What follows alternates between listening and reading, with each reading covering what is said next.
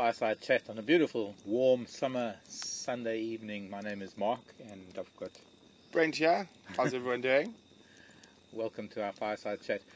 Been a very, very interesting week. It's a lovely, warm summer's evening. We had a few cold evenings, a few cold nights of late, but There's a bit of that sharpness in the morning. Which is sort of the season's changes upon us. But I think, when have you ever seen combretums and things turning yellow in March? I mean, it's like True.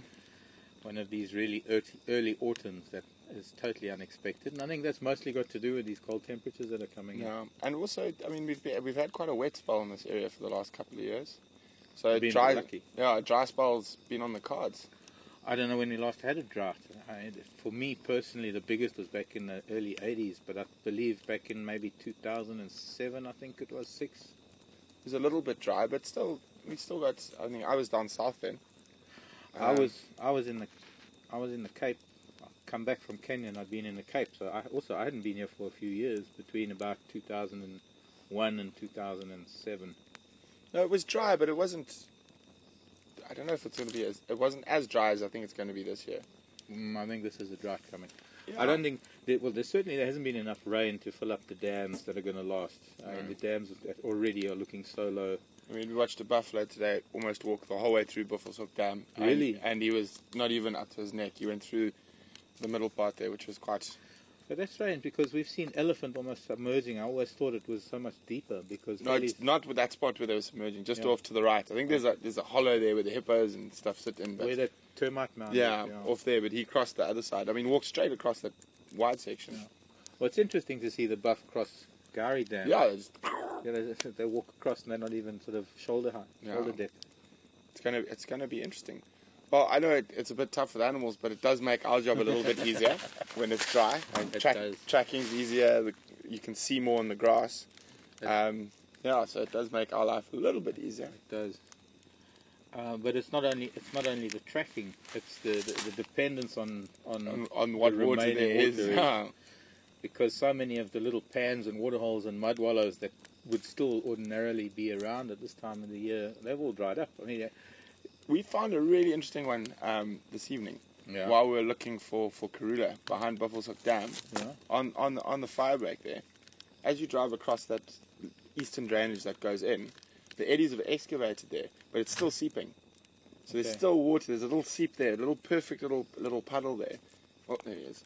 the mantis. Yeah. Bye. Come back. Sorry. Is that sort of on that western arm of No, on the eastern arm of Buffelshoek, but on the fire break. On the fire break? On the fire break, so between the 50 meters from right, I know where you're talking about now. Buffelshoek cut line, yeah. Yes. And I looked in there because, I mean, today was, we were desperate for Karula, being her birthday. I know. It was, and so many people were trying to... I walked that block where she was last seen. I walked up both arms of the drainage line from the dam to the fire break, and then I walked both edges of the drainage line, trying to see if maybe she was lying up on the edge, just looking for a track to start following. And then we heard Franklin alarming in Buffelshoek, so I stopped and I thought, Jesus, Franklin sounded really, really upset. So I walk in there and I see a slender mongoose. And I'm like, okay, it's not her. Come back, but then they start going again, but the slender mongoose has gone away. So I go back and I climb the terminal mound and there's still nothing. But when a leopard doesn't want to be seen, no, a leopard doesn't want to be seen. But are we sure that it was Karula? Apparently. Because then there were reports of Karula being seen in Coral. But that was yesterday morning. It's a bit, well, it's not out of the ordinary and it's not impossible, but it is a little bit far for her to have travelled. Because she was seen in Torchwood last night, heading that way. That's true. She was on the access road, and we found the tracks on Cheetah. We found female tracks on Cheetah Cut Line, and heading general direction was sort of northwest towards Buffelshoek when she went into the block. The weirdest thing is that I found female tracks on Zoe's road, and although I couldn't find anything, I was with Scott. It was when Scott was with me on camera. It was the same morning. It was yesterday morning, I think. Friday morning. Friday morning. Yeah. It was when she was seen east of us. And I was wondering who that female, maybe that was Tundi that came in onto that end of the world. But I did a similar thing today with Treehouse Dam, in and out of that drainage line, and I got every now and then. Unfortunately, we get a little bit it's not necessarily confused, but every now and then we just get stumped.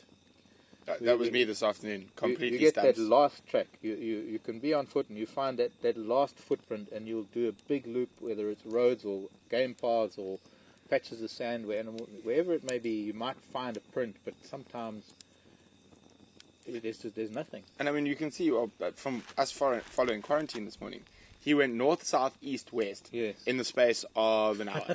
So, I mean, he went this way, he went that way, he went this way. So, like... You could forget about predicting. Exactly. So, I mean, and that was a perfect example this morning. Yeah. But the lions have been quite interesting. Yeah. While you've been gone. So, the Nkahumas have lost members and refound members and lost members and refound members. And now they've crossed into Manuleti. They have. Yeah, they crossed the last tracks. Ephraim had yesterday. This morning. He had tracks of them near Jordan's, where they were last seeing at Kaimanzi or Big Dam, that side. Yeah. And they went right up to the Manuleti boundary and north. That's interesting, because they're going to invariably encounter some cats up there that are not going to enjoy it. And that area has got a high density of lions. It has. It's funny, there's a high density of lions and a low density of vehicle pressure. It is very low density of vehicle pressure there. I think there's only 2 lodges up there. Yeah, there's Pungu and Tinswara. 3. And Honey Guide. Honey Guide. I don't think Honey Guide come down this far. Oh, 2. But I don't know. When I did a stint at Honey Guide, although I think the Honey Guide that I was at, I just heard it. Yeah, no, it was an Ellie. I've only got 1 ear, so I'm not. Well, we got all the impalas have now decided it's safe to sit around us. Well, no kidding. We're surrounded by impalas, but there sounds like there's an Ellie down here somewhere. I just heard an ear head shake.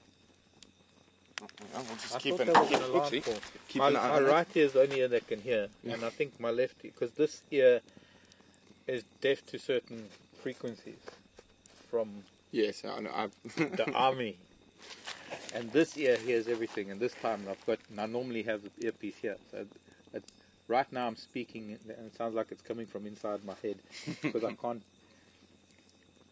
Let's change the subject. Yeah, but so back to the lions. Yes. So and then I spoke to the head guide from Sibambili today. Yeah. And there's sticks.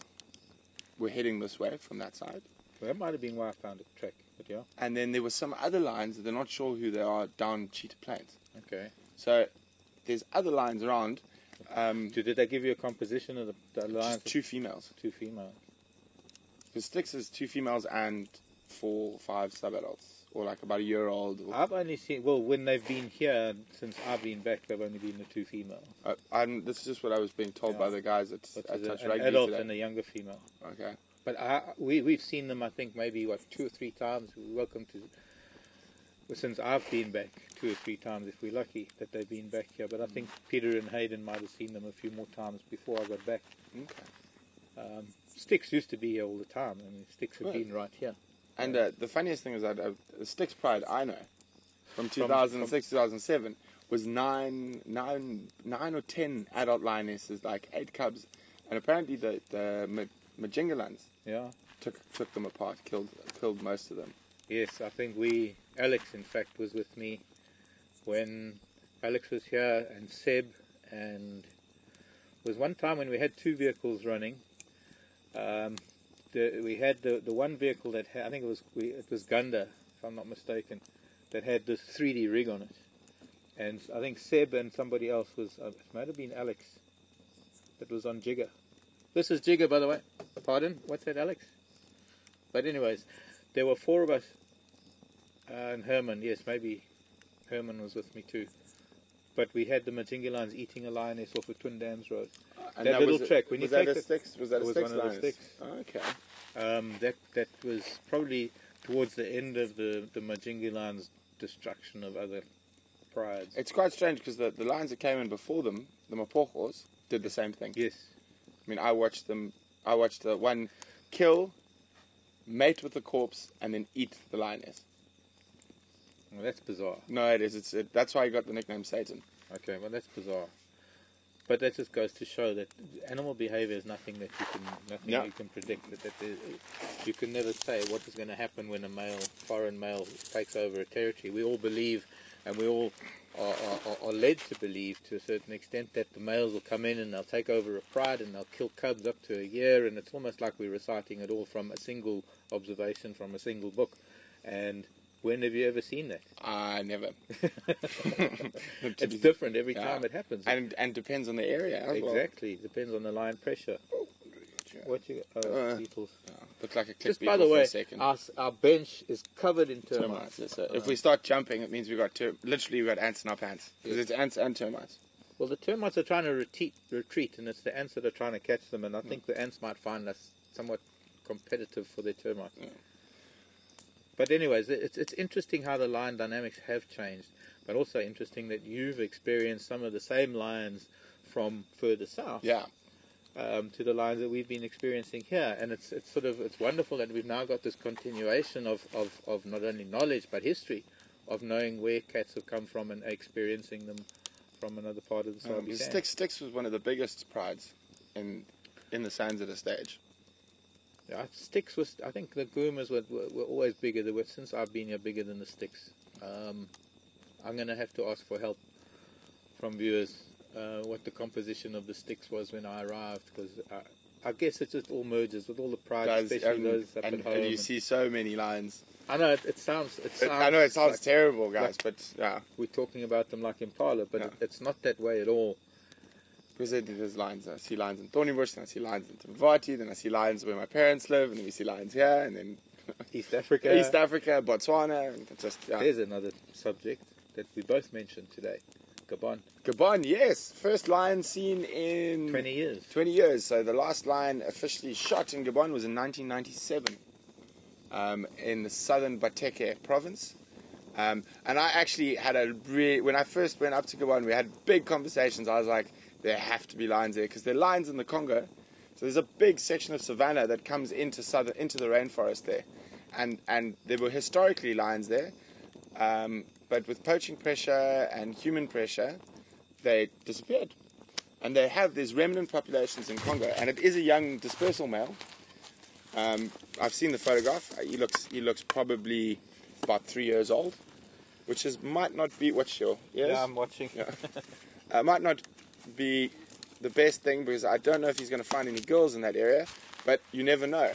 The last, there's an organization called Panthera who studies and monitors cats all over the world. I've seen a vehicle of theirs in Hoedspruit. Yeah, no, they do. They've got a leopard project ongoing in this part of the world.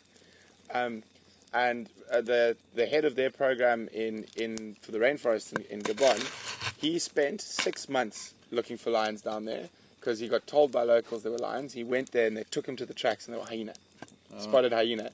And I don't think, because people haven't seen the lions for so long, they get excited. Get very excited, yeah. And they found a hyena, actually active hyena spotted hyena den. Right. And then about 7 months later, in the middle of a window, which is far away from any savanna or whatnot, the first record of a spotted hyena in the middle of a rainforest. Wow. But I think, having seen camera traps coming out of not only Gabon but all over sort of that area of West Africa, that there are all sorts of things that are coming up on camera that... Well, this is not supposed to be here. Where did it come from? The what? They just appear. They're not supposed to be there. Yeah. Yes.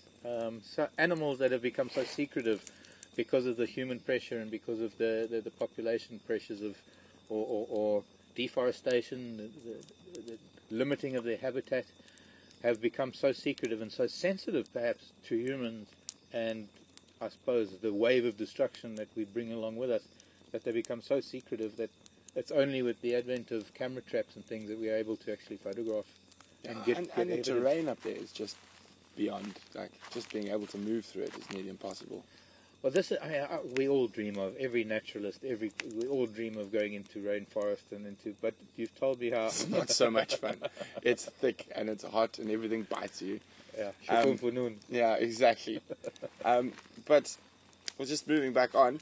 We have been having an incredible streak at the moment. I know. Today let's get back is to things, 14 days where we've had cats every day. No, we did this last week, and I was like, oh, we might be in trouble. Oh, there's a big click beetle. Get away from the fire. A big one. Uh-huh.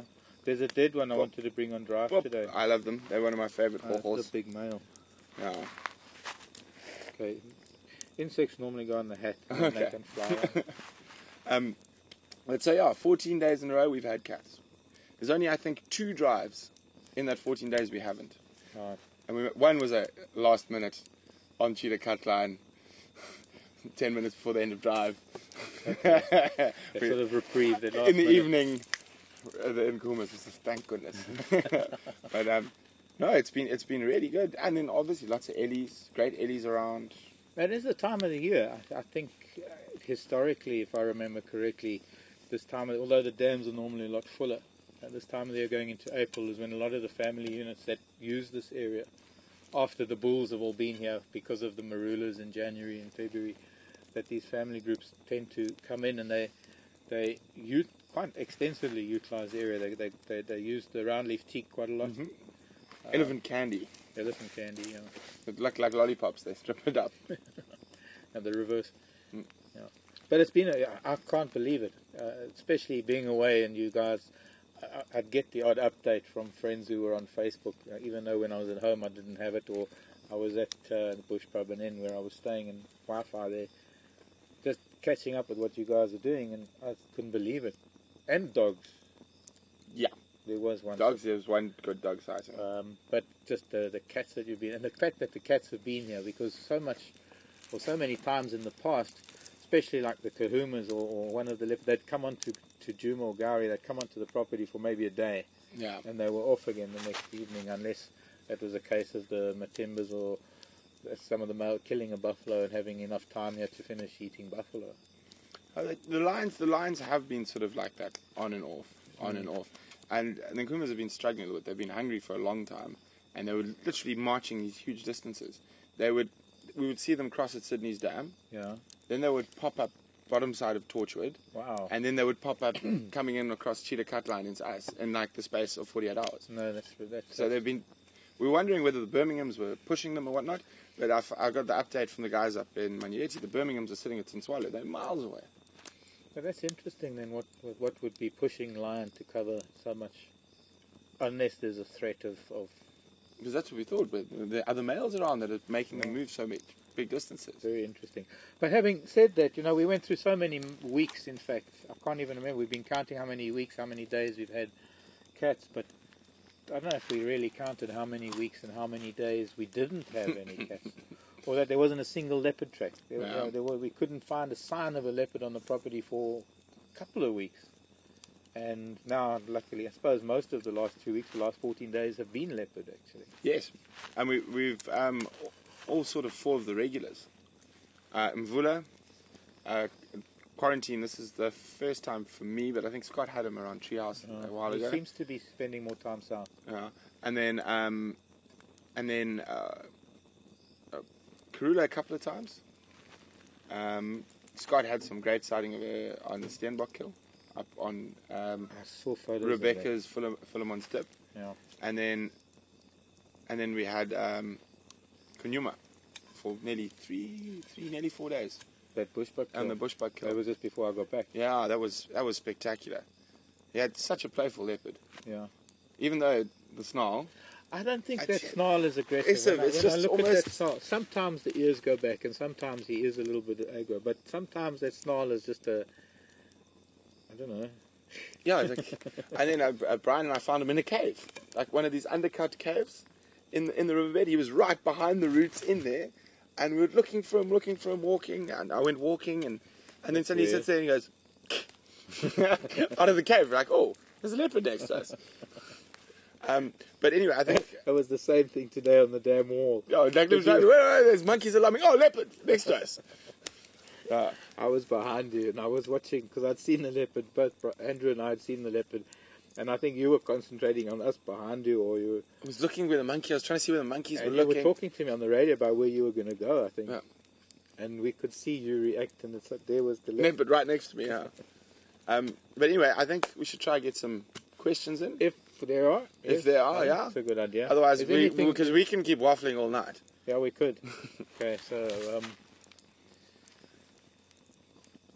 Jessica in Michigan.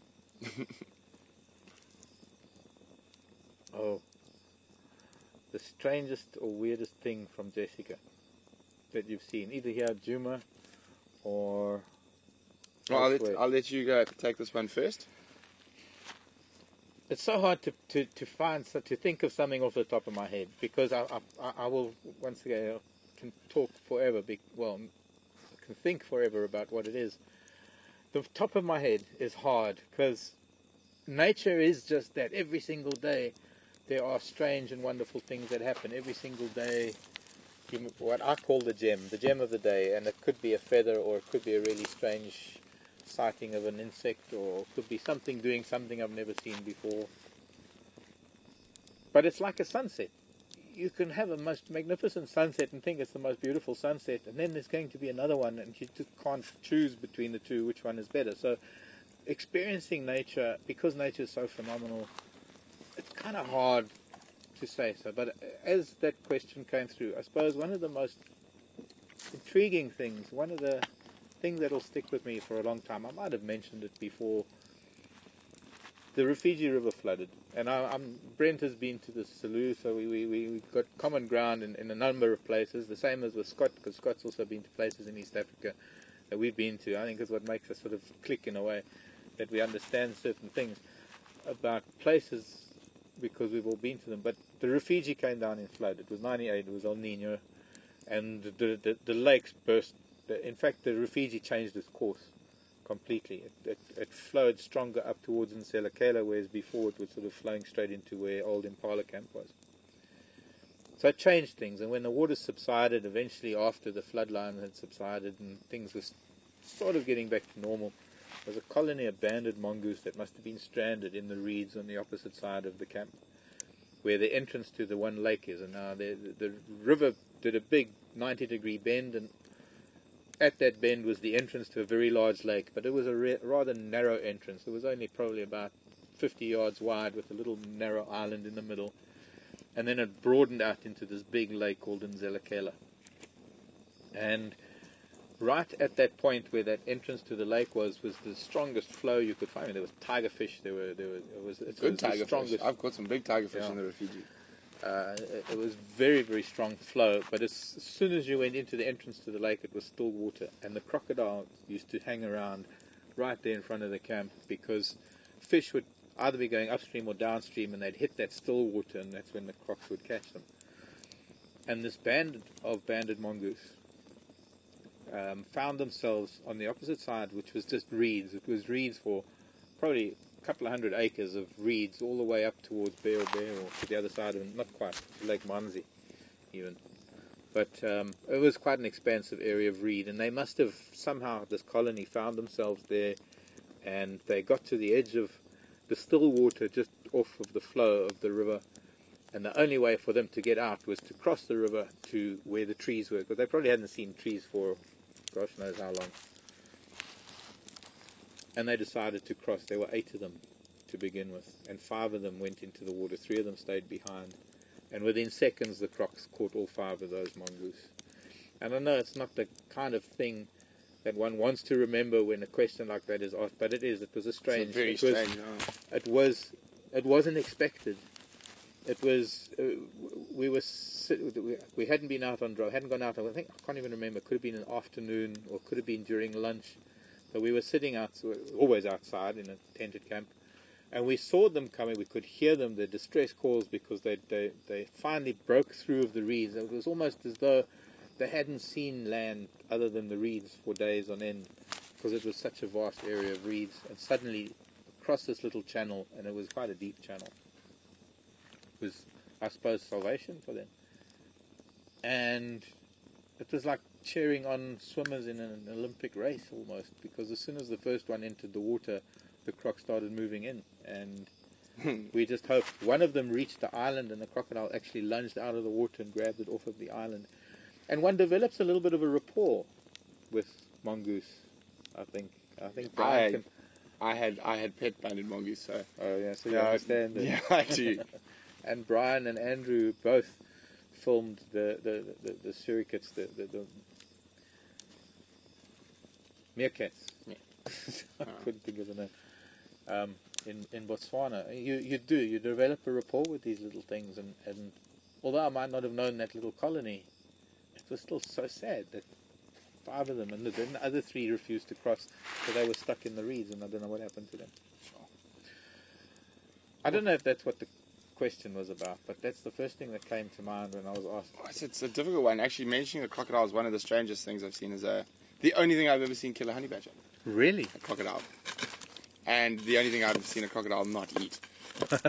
I think he bit it and it just got a full spray from it. Anal gland, and the croc just left the honey badger right there. And nothing else ate it. Not hyenas, not anything. But I think the strangest sight, it's actually probably one of my favourite sightings of all time, also very funny, was lions and pangolin in northern Botswana. We're with the pride of lions up on the Kwando River. Yeah. And it was we got there around 4:30, quarter to 5. We knew where they were from the morning, waiting for them to go hunt. And there was a male, probably about 18 months old, and about 4 lionesses, and the lionesses and the other cubs were much younger. And, sorry, not a pangolin, a honey badger again. I got confused again. And the lioness and the others were lying there, and this honey badger did the proper honey badger, and sort of march past, looks at the lions like, marches on, and the young male decides, no, he's going to have a go. And gets just this dust, like October in northern Botswana, dust everywhere. The talcum powder. Yeah, and it ends up with the lion with his paw like this, and the honey badger flat like this in the sand. And every time the young male lion lifted his paw, the honey badger, and he pushed it down again. And then the lionesses got up and they started stretching, and they started walking, and you could see him going, now what do I do? No, let it go. Exactly. So he kept, and he looked at the lionesses, and he'd look at the honey badger, and he'd lift his paw slightly, and he'd push him down again. And you could almost see this lion counting in his head. He's like, okay, 1, 2, 3, and he pushed this honey badger literally almost under the sand, like so hard, and jumped as high as he could in the opposite direction. Honey badger turns on, chased him for a good 200 meters, but could never catch him, not fast enough. So, and like complaining, making so much noise, until the lion got far enough away and the honey badger left him. That was one of the strangest, funniest sightings I've ever had.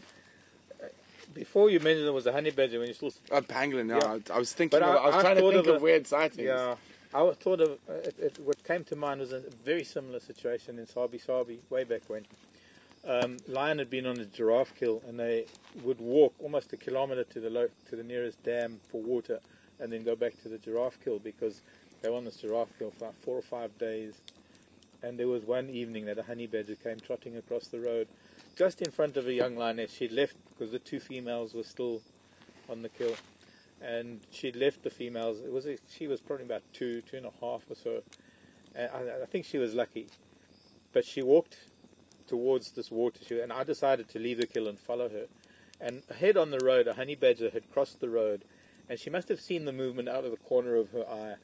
And when she got to where it crossed the road, she turned to follow it, but the honey badger had actually stopped and turned around. The honey badger didn't even have to do anything. She saw it was a honey badger, and she thought, I think I'll go and have some water. Just ignore it. Ignore it. And but I've heard stories. Sadly, I haven't seen it often enough, of interactions between lion and honey badger. I think that's probably the only one that I can think of. We used to see it quite frequently in northern Botswana towards the end of the dry season. There literally wasn't a blade of grass for 3-4 kilometers around the river, so you could see everything for miles at night, especially with spotlights. Thanks for that question. That was a fun one. Yeah. I mean, there's always... No, once you get to think about start thinking, I thought of a few more, but I have to save them for next time. Just to make sure we're not being stalked. 7 lionesses and 9 cubs in 2009 for the sticks. 1.5 years. 3 lionesses and 2 sub-ales after 1.5 years. Yeah. Deborah, thank you for that information. Thanks, Deborah. That just shows how that pride within 1.5 years was taken out, decimated. But I think one of the strangest things about that is that the more we've had coalitions coming into the Sabi Sand, the less lion have bred, because of the fact that every time a coalition comes in, they're not only killing cubs, but they're killing males, they're killing adult females as well. See, my experience with Sabi Sands has always been coalitions. Yeah, you see, down in the south in the 80s, early 90s, the biggest was 2. Yeah. I mean, when I started down there, I think there was a coalition of 4 Shaw's males. Okay. So there's always been big coalitions since I've been in the sand. But I don't know if as far as I know, because I've got the lion stats and stuff. The lion population of the whole of the sands hasn't gone down. Changed, man. It's stayed pretty stable. If anything, I think in the last couple of years it's actually increased a bit. Even with TB and all the other things. But, well, I guess in general and as a whole that might be the case, but I think certainly up here in this part of the world, because we used to have prides here, we haven't seen proper cub. Well, personally, we had this 3-year break, and obviously there have been cubs that have survived because we've got these youngsters now that are 2.5, 3 years old. So I'm not saying that there haven't been, but I think shame. I think it was a mantis. No, it saved itself. Didn't go into the fire. The constant changing of large coalitions of males here in the northern Sabi Sand has, to a large extent, prevented females from having cubs, but I mean, or successfully raising cubs. And I'd love to hear from people like Sil in Canada, or any of the other people who are closely watching the lion populations. But also, to a degree, having those large coalitions. So, I mean, if you look at the Mapocho, for instance, once they stopped their nonsense, when they were young, killing females and doing strange things like that, they stabilized that whole area for a relatively long time. They did, I suppose. So, I mean, having those big coalitions, although there's that initial sort of mayhem, decimation, they're stabilized, and having 4 or 5 individuals, they're going to be able to. They're not going to be on the top for 2 or 3 years. No. So if you're one male, the Mapocho, they last longer. Mapocho were there 5, 6 years. I mean, that's really long and that I think is purely just the size of the coalition. There's no one who can really fight with them. No, very much so. But it's very interesting.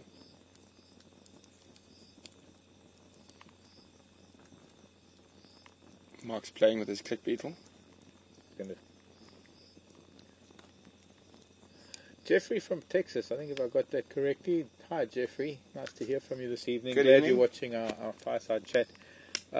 Wanting to know with a click beetle clicking. If it's on my head, it's going to chew my hat. Yeah, it can chew into the wood. I've actually got a dead click beetle I can show you in our next drive when I'm showing beetles again. I've got a whole lineup for the next week. Jeffrey, is it only leopards that show an interest and come up to the vehicles? I think that was the question. I think that's referring to what happened this morning. Do leopards go out of their way? So what happened this morning is we had those tracks, and then Quarantine came in afterwards. I saw his tracks afterwards. He came onto the cut line later. I saw them on top of your track. I saw them this evening when I was there. So we were following, and then we were going down Drakensberg, and then we heard kudu and monkeys behind us. So we turned around and we went back. Yeah. And then by the time we got back there, it was all quiet. So we knew there was something there. Yeah. So we drove around 3 times around that little block between Mumba, Drakensberger and Chidakatlan. I was like, it has to be here. And I saw the kudu, where the kudu were, and they'd been barking, so I was like, it has to be around here. So eventually, this one sort of section, there were testiculars alarming every single time we drove past. So I said, well, it's a bit of a long shot. I'm going to jump out of the car, and maybe if he's around, he might pop his head. So I walked off, and I checked around all the thickets, and it was relatively open there. And I said, okay, well, geez, these bimming leopards today are giving me a hard time again. So I took a buffalo thorn to explain the whole spirit. So I took the buffalo thorn, and I still wanted to listen. So I said, listen, guys, I'm just going to stand out of the vehicle and speak and not put the earpiece in, so I can listen if something starts alarm calling again, because I find it very difficult to... You can't hear with one. Yeah. So, and also to pinpoint direction with one ear. So so I said, okay, I'm just going to listen, and I'll tell you the whole story about the buffalo thorn while I'm listening. And I'm quite convinced Quarantine came to have a look what I was doing, because he came from somewhere else, and then all of a sudden, as I got back in the car, he's sitting in front of us, like literally coming to the car. Just obviously saw movement or something away, and he came to have a look. I think, that's interesting. I think I can think of a few incidents when just our presence has brought a leopard out. Yeah, we used to have a leopard down. You might have heard of it actually. A leopard called Squelamtini. Or Squelamtini. Squelamtini. We won't talk about that. What was her name? It's something to do with climbing up trees. She was a young female between Inyati, Ulusaba, Delini, along the Sand River. And when she heard a vehicle, she would climb a marula tree and she'd lie down and she'd prima donna, she'd display. Or if she was in the reeds in the Sand River, when she heard a vehicle, she'd come out and lie in the sand. And it was almost the sort of, here I am, I'm on show type of thing. It was curiosity, just to have a look. So. But the thing is that she took it a little bit further. Yeah. She started climbing up onto the floorboards, and then eventually she once reached up and touched one of the guides, and then she also reached up and scary. Tapped one of the guests, and then we had to discourage her. So we had to bang the car when she came too close. I don't know what happened. Kwela Pezulu, maybe. I remember Kwela female in the West. Kwela was one of her daughters, I think. Okay. I'm talking 1996 now, when she was having her first. Well, she was the age of these boys now. She was about 2.5, I think, when she started doing that. And then then she had a cub with a big male at the time. She had a young male cub. The big male at the time was Mbombi. I know. Mbombi. He was born at Londo's. He was born at Londo's. He was 11. So he was born like mid-90s, about 95. Yeah, he would have been dead before I arrived. No. long dead. No, because he was 11 in... 85. So he was 11 in 96. Yeah, I started in the Sands in 2002, 3. Yeah, he was long dead. So it was maybe his son. Yeah. I forget. I'm a little bit older than that. I think maybe just curiosity. I think it depends on the animal. So certain animals, just with a different personality, might be a little bit more curious, and others not so much. It is one of those things. It's some leopards do, and some leopards don't. I mean, you look at the characters, the characteristic, or the temperament and the personalities of the two brothers, Quarantine and Kanyuma, and perfect example of where some do and some don't. Anyway, Sherry was asking a question: are penguins common in Africa? And they are in one tiny little place. A rare sight. Is it a rare sighting? It is everywhere in Africa except for a couple of tiny little spots on the coast down in the Cape, where the only colonies exist. I'm quite sad they changed the name of the penguin. So they did? When I started bird watching and whatnot, I always wanted to see the penguin, and I loved its name, but it's now called an African penguin. Instead of it used to be called the jackass penguin, because it sounds very much like a donkey braying. So it used to be called the jackass penguin, but they've now changed it to an African penguin. But can you imagine what would happen if they called it the donkey penguin? Yeah. It kind of doesn't make no, it doesn't make sense. But yes, it's. I think it's very, very closely related to a penguin that lives in the sort of southern tip of Australia. I think there are also penguins there. Marconi or rockhopper, one of the two. Yeah. But it is rather unusual because they are southern hemisphere penguins. Well, they're not southern hemisphere. They're the only African penguin. Only African penguins. So far north of the Arctic, I suppose. Occasionally we get vagrant rockhoppers, but there's always been debate whether someone's picked them up on a ship and then dumped them on the shore. But they do cover a lot of ground. Yeah. We've had some very interesting data coming in fact, with the penguins, because although the colonies only exist in a couple of places on the southern coast, they kind of migrate between them, I think. Yeah. And it took an oil spill of all things to be able to put satellite tracking devices on penguins. And what happened was that they actually managed to rehabilitate these penguins. We've got an organization called SANCOB, And SANCOB, Do very good work. what does it stand for? South African yes, they deal with oil spills and seabirds. And I'm sorry, SANCOB. We can't remember the acronym. It's just too We long. live here in the bush. The sea's far away. There's no excuse. It's a conservational. SANCOB. And SANCOB is primarily responsible for rescuing and rehabilitating seabirds and sea life. Sea lions, seals, any like marine that. life that is affected by. They do phenomenal work. And it was after a particularly bad oil spill down in the Cape that they actually managed to put 2 tracking devices on 2 penguins. And it was quite incredible to have the country, in fact, involved in tracking them as they got back into their South African Foundation for the Conservation of Coastal Birds. There we go. National One turned up National Foundation. One turned up in Gabon. Really? Yeah. One of the It's no. Just a penguin. random African penguin turned up on the border of Congo and Gabon. Yeah, but then again, that could have been a ship. It could have, but it's quite difficult. I don't know. It's very interesting. They just found one. They found one alive on the beach off the equator. Wow, that's interesting. Speaking of it, there's probably one of the only places in the world where you're going to have elephants on the beach and humpback whales. Yeah, and lots of whales. Yeah.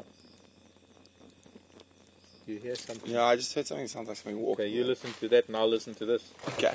It sounded like something was walking down here. I think it was a hyena trying to stalk Andrew because they know he's scared.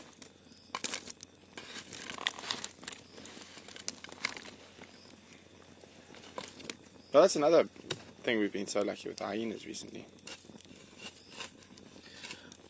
Well, I don't know. It sounds like Alex is telling me that we're sort of running out of time here. And we've only had a few. But Eileen in Boston is asking a question. It's a very interesting question, and it's hard to really answer it because I'll start it with it depends, and that's another thing I want to find out.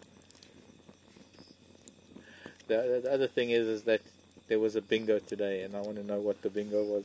We can find out. But Eileen was asking, what is the best age to start children on safari? Now, A very good question. For me, it was I was probably conceived in the bush. Since I was in diapers, I've been. Yeah. But then look how I turned out. So. But I think another part of Eileen's question was with regards to children. Look, there's one thing about youngsters in the bush, and you can't really help it, is that it's very, very difficult for youngsters to keep still and keep quiet, especially on an open vehicle out in the bush. And I've had some hairy experiences with youngsters making a noise or even having babies on the vehicle in lion sightings. Scary. And I've had to really get out of there fast because lion get very interested in the baby crying because Same as a distress call. It's a distress call. Steenbuck. Very similar. Even a scrub hare Yeah. can sound like a baby. And it's a distress call, and it's something that just, they hone in on it Triggers so quickly. completely.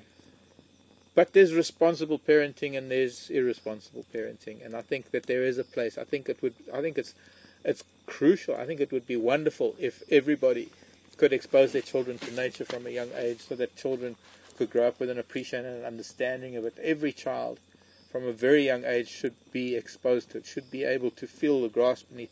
Take your shoes off and walk barefoot on the grass, and feel what nature and what life is.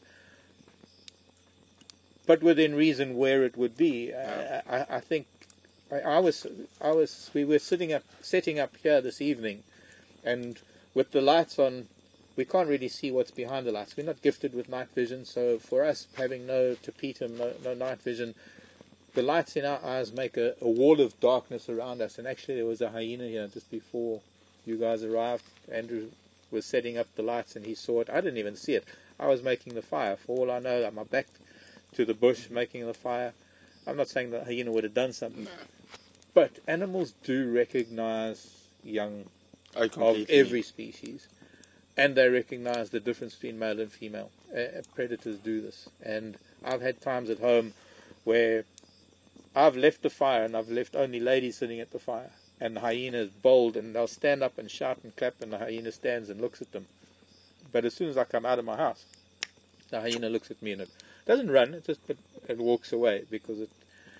But baboon, I've got baboon and monkeys can tell the difference between a man and a woman instantly. And you know what? You put a koi on and you pretend it doesn't work. Nuh-uh. I know. Pretend to wear a skirt. One of my first jobs working for my dad was chasing baboons for 3 months for a pittance of a salary. But back to your dad. Yeah. Back to your question there. There are very specialized, tailored safaris designed for kids these days. The difficult thing is you can't have kids on a vehicle with other guests, so you need to have a private vehicle. The reason for that is with children and not being able to stay quiet and whatnot for the drive, you can't really have other people. It affects the experience. So there are specially tailored safaris that stick specifically to kids, where you all on the same vehicle. And then when I've done safaris like that, because family safaris are definitely a trend that is becoming far more than it was, say, 5-6 years ago. You just need to find the right program. So like when I've done them, I've got junior rangers courses. We go make plaster Paris tracks of lion tracks and whatnot. Clay animals. So and it also depends on the lodge or area you want to go to. It is possible, but you do need to do a little bit of research into it, which would be the best fit depending on the age of the children. There's some lodges that have very special sort of activities for kids. Exactly. And they can take care of them. But also, I think it also would be better in some cases to be in predator-free environments at first, so that kids can learn how to behave properly. No, see, I think in my experience, just as long as you pretty firm in the beginning, the do's and don'ts. But as you say, children are always unpredictable, which does make them difficult. The hardest thing that I've found with children in the bush, and there are a couple of kind of strong rules at night. Don't run anywhere. Yeah. And I know it's hypocritical for me to say this, but don't let kids walk around barefoot at night. He says, sitting barefoot at night around a fire. But but see, if you running get stung, around, you know better. making a noise, and especially the certain noises. Laughter. But how do you tell a child not to do that? Laughter. Laughter, excitement. It's the same will attract predators like this. How do you stop children from being children? You need to keep them entertained with something else. Yeah. Which is easier said than done.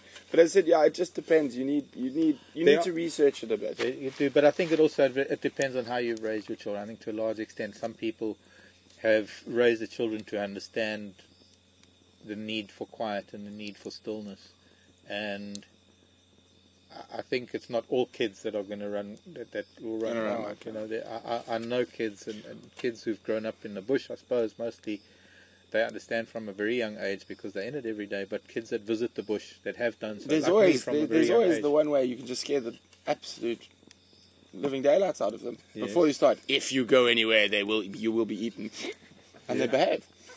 No, I'm joking. I don't know. Actually, I'd love to. I'm going to ask my mom and my dad. Actually, I'm going to ask them how it was that when we were young.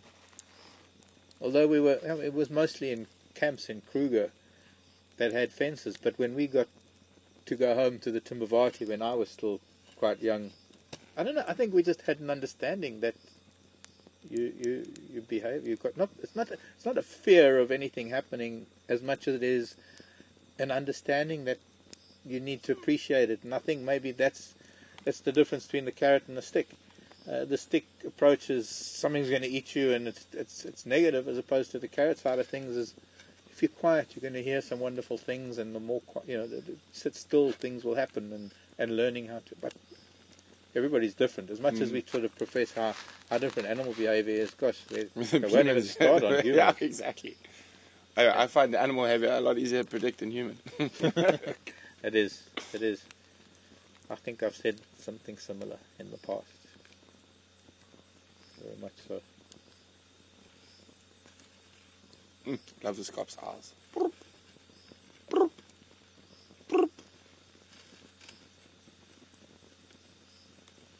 Okay, so I think, Andrew, one of the things that made a bingo evening this afternoon definitely was Andrew sneezing. Well done, Andrew.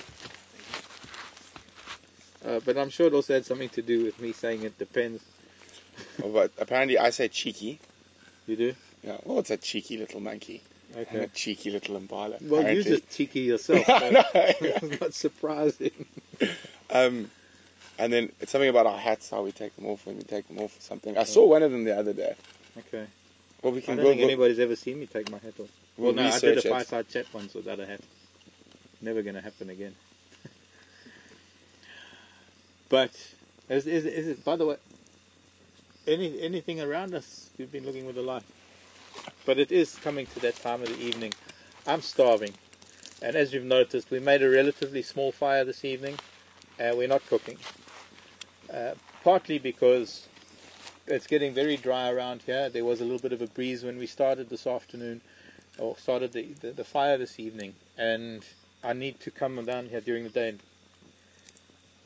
clear up some of the surrounding vegetation. And when it was all green and there was rain, we didn't have to worry too much. But it is now starting to get dry, and we don't want it to be a fire hazard, so we brought water and things to douse the fire when we're done. But I didn't want to make too big a fire that if a wind picked up, that it could damage things. Keep us firefighting till early hours in the morning. Yeah, I'm hungry. Hey, I want to go and eat. So, thanks everybody. Thanks everyone. For the questions especially. Ah, it's been great, and we'll see you bright and early. Cops are calling in the distance. Yes, bright and early. You're going to be on Wendy, I'll be on Jigger. Yep. And we'll see you 6 o'clock tomorrow morning. So thank you to Brian and Andrew behind the scenes, and Alex, of course, in final control from all of us here at WildEarth. Love you lots. Night. Bye. Bye. Oh, bye. No, we're going to the same place. I know. One of those customary things. Oh, okay. Been a good week. It has been. Another one to come. More cats. More cats. More cats, more cats. More elephants. More dogs. We More need dogs. dogs. I need dogs. Cheetah. Yeah, it's coming one day. Cheetah.